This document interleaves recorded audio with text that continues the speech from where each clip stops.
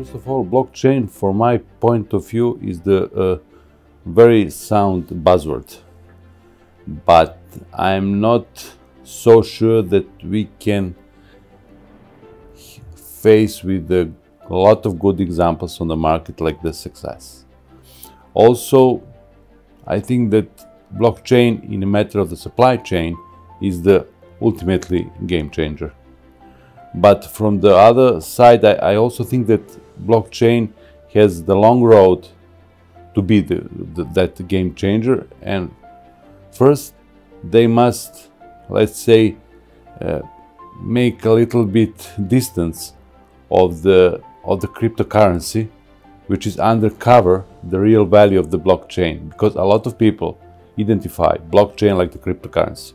They don't even acknowledge or want to think, is it anywhere else where can they use the blockchain like the technology and the concept? Second, they must change the playground. As I saw on the regional market, today it's the playground of the startups. They must change that and go to the enterprise playground. With that, they have the scope, they have the scalability, and in fact they have, let's say, like the standard that could work.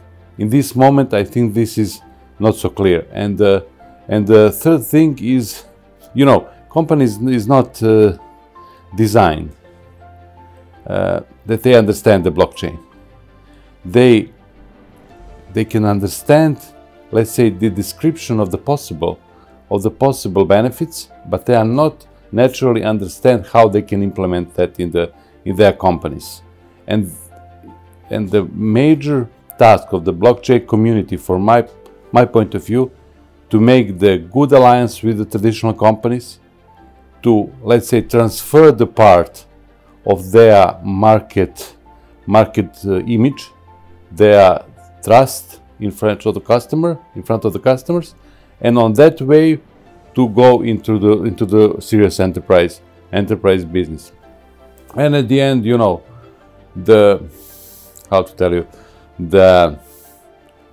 from my point of view, as a conclusion, future of the blockchain is not in the hands of the blockchain. It's in the hand of the corporate business and the traditional companies. As fast as they understand that, I think that the road to the game changer will be shorter.